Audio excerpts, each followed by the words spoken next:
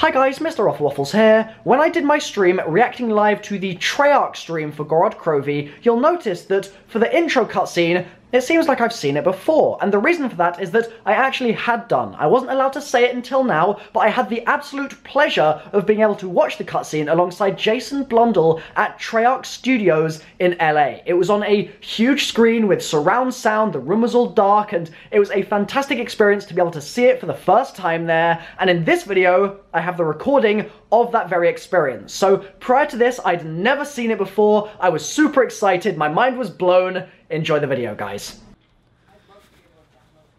Yeah, sure, go for it. Here we go, reacting to the Gorod Krovi intro.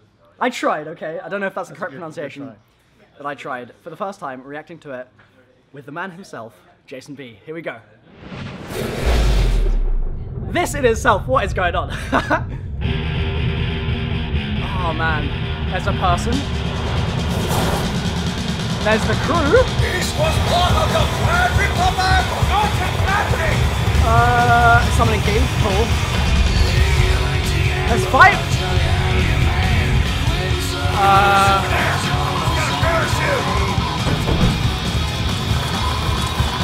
What? What? What? No! What?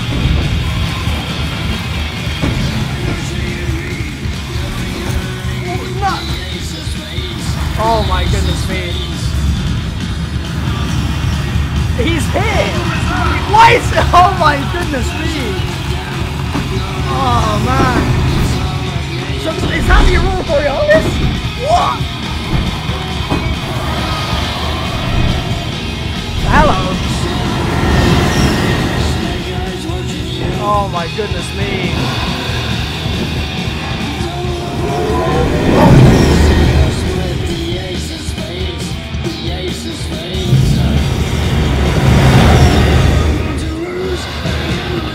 Holy smokes. Hello, what is that? What? Is that?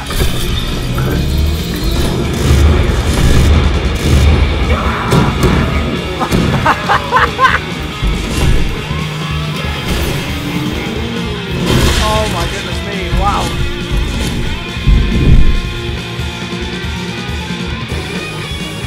I can't quite believe this is real, to be honest. Like, is this actually happening?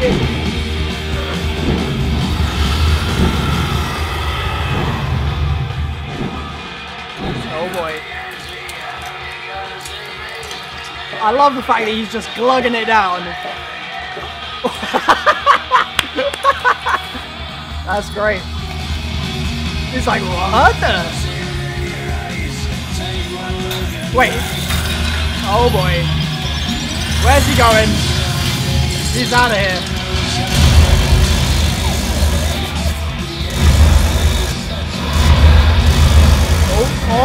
Oh, what? Bring him back! Oh dear! Jesus!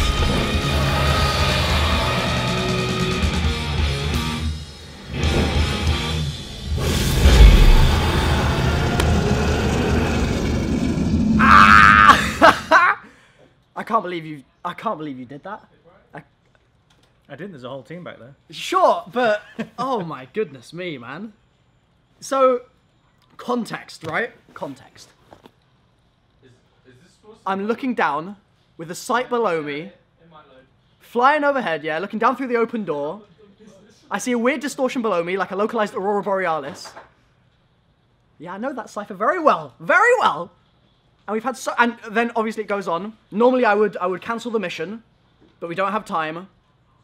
Luckily, I have experimental weaponry version 3 that nobody has seen before. Never say never, Peter. Or never say never. Pause. Peter.